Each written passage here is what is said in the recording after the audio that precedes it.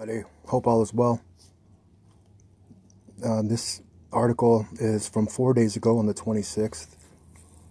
Hang the Censors is the name of the website. They reported Nashville explosion was actually a missile strike, and the target was the AT&T NSA hardened switching facility spy hub. And it's a little difficult to tell from this image here, but there is a let me see if I turn the brightness up here. You can see where that plume of smoke is. I had the video and in slow motion, and I'll add it here at the end of my babbling, where you can see, there it is right there's a still image circled there in red.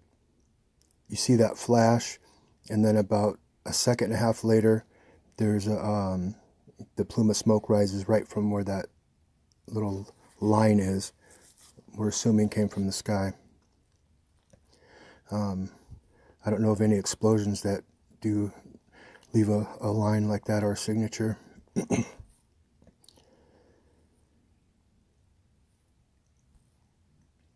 Alright, well, let me get that video here for you. And I've also editing together some more sky noise. If you guys saw that video, that'll be coming here in the next day or two. Stay in the Lord, pray often, and have a good day.